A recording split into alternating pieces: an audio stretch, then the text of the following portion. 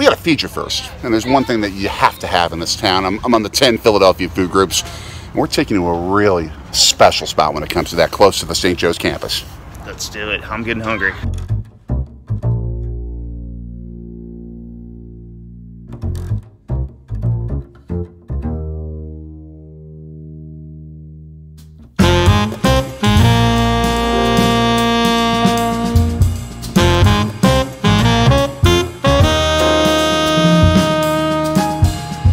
Gentlemen, there are a few cheesesteak places in the world that are specifically endorsed and loved as the one cheesesteak place that's their favorite. This was Kobe Bryant's favorite, Larry's Steaks.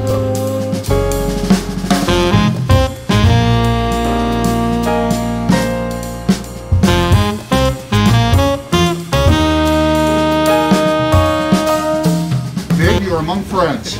There's always Flyers fans wherever you get. I love it. Dave is trying to convert our little man to the Dayton Flyers. He likes it. That's the best look. Red, white, and blue. The motif will work here in Philly.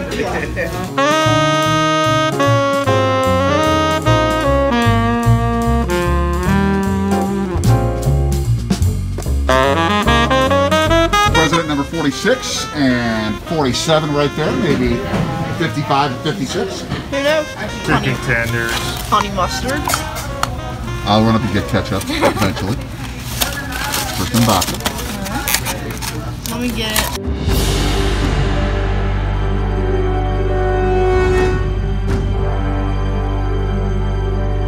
Those look pretty good. I changed my mind. I might take those. Kobe cheesesteak. The unrolling.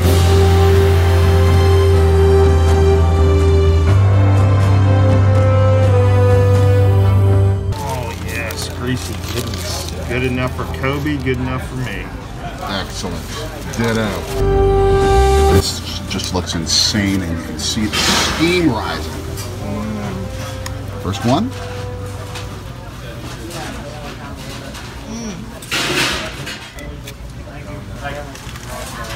The big bite was a little bit of a lean over technique and the excess. That's how you do it. That is how you do it. We typically find that the chicken tenders at these places are not as good as the signature food themselves, like these cheesesteaks, but they do the job. And for this kid, it certainly does. Yeah. It may be a while before he gets into cheesesteaks. We'll work on him a little bit. Outstanding as I talk onto cameras. I think you can slam a basketball now after eating a Kobe special. On a 7-foot hoop. Sticky ketchup packet. Uh-oh. That's not good. These cheesesteaks are the combination of the American, really well melted, with the onions and mayonnaise, exactly as Kobe Bryant would eat them. That's a great way to do cheesesteaks. We were talking in the car about just the fact that, like, your favorite type of national chains, like the Culver's that you miss so much, Yeah. you don't find them that much in places like this on the East Coast because there are so many great ma and pa homegrown spots like this. Philadelphia is replete with them. The food here is so amazing. It would be hard for them to break into this market because the food that they create that's homegrown is so awesome. More detailed review after having a few of these. Oh, had one. Most of one. Still pretty hot, but good. Balance between crisp and chicken itself? Yeah. Awesome. Awesome. Nothing special about it, but not bad at all. It is hard to pick the best cheesesteak in a city where there are so many different cheesesteaks, so many different styles. I think I learned why people love this with the Kobe Bryant style. Because the creaminess of the cheese and the mayo and the meltiness from the steak itself creates this savory goo, ooze that just goes all throughout your mouth when you eat this thing. It is just a fantastic combination. Kobe knew what he was doing with this specific type of cheesesteak. Almost done. Look at that dripping goodness. Yes. Kobe knows his steaks.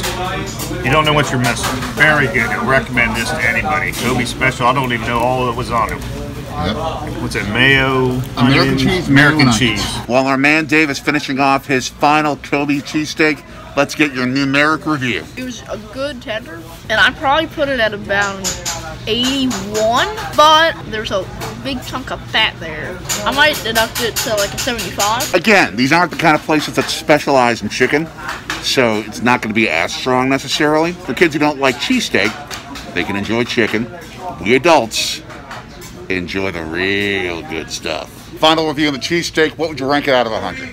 Oh, numbers. I put it high. That's 80s, 90s. It's a Saturday, so you don't necessarily have to think as much with math.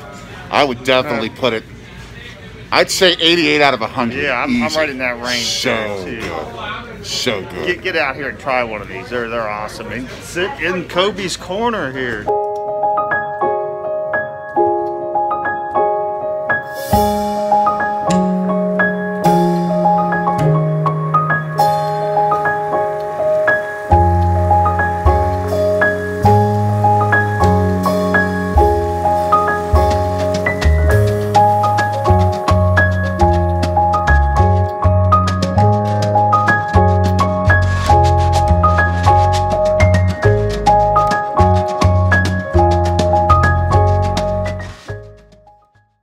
I haven't had a cheesesteak in hours. Yeah. I need another one. Tolle It's needs time. to get full. I'm back It's on time. in. Oh. Of course, our journey isn't over without going into a place named Billy. Yeah.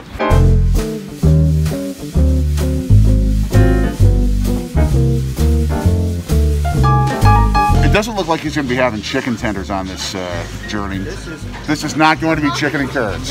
Yeah, I'm not getting chicken This is tenders. crazy. Oh my gosh. Are you okay? I already had, so I'm gonna sandwich.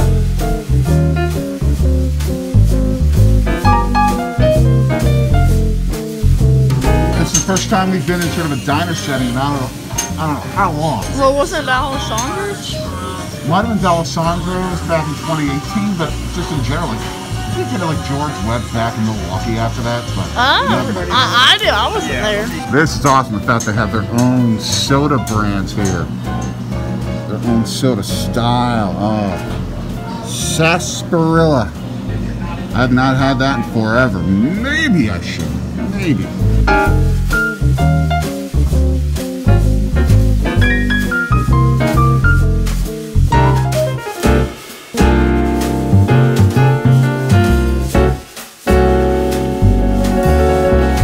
Those mod sticks look ridiculous. This is the kind that I like, the shorter but bigger. You see Nice. that? They're getting it from both sides now. And it's hot. That's almost like a cheese curd. It's reasonably shaped close. It's like Except not cheddar. it's like if a cheese curd had Shaquille O'Neal's jeans.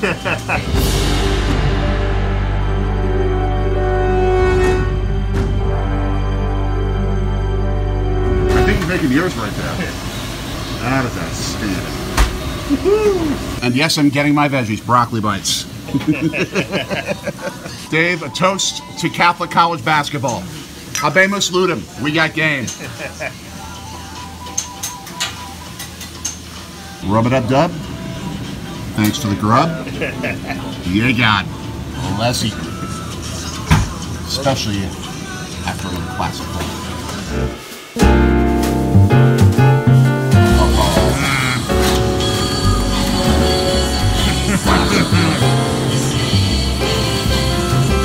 That is good. These broccoli bites are extremely close to cheese curds in terms of the gooiness and in terms of the taste. They are outstanding. And good veggies. He's making me eat a veggie. The only way I'll eat them deep fried. This tastes like basically fried broccoli cheese soup. It is that. Wow. That is good. Cheesy goodness right there. You can see the steam coming off it. The flavor palette here is incredible. You have the sharpness of the Asiago.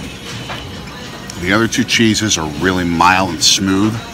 They mix fantastically. They melt really well. And this bread, so soft and it holds together. So amazing. Kids getting filled, but with the sticks, we're gonna be taking that home. I'll probably down the veggies. That'll be all right. We're also gonna do this and dip this thing in a little bit of what they call gravy here in Philadelphia, which my wife would disown me if I actually call it that. It's sauce, but it's probably gonna be good. That makes it taste like my mom's pasta and meatballs. I'm going home with this. It's so awesome.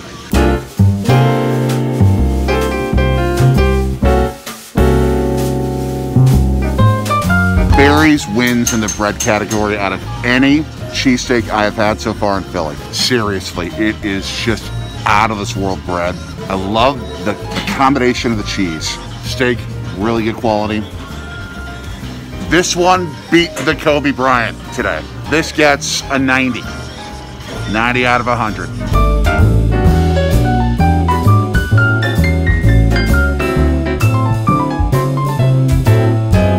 Unfortunately, you chose not to have the chicken tenders at this particular locale. That was shocking. Very, very. But you already had some today. I already had some. Exactly. So it's all right. It's all right as you see my bald spot. Man, the shine off that thing. It increases what it's really good cheesesteak, and this was. You loved it. That was awesome. That is, you don't get cheesesteak like that today. No way. Subway, No way. Seriously, best bread I've had on any cheesesteak here in Philadelphia so far. Outstanding. I think Barry's beats Larry's. Oh, as very good as I Larry's didn't realize was. that, yes. Barry's beats Larry's. Next up, what should people do to catch both what the great Toll Road and We Sorsy Stories are doing? Like, share, subscribe, and hit that bell. Ding, ding, ding. Check out all the socials on both our channels. For the Toll Road, for little buddy, I am Daddy. So long from Barry's in Philadelphia.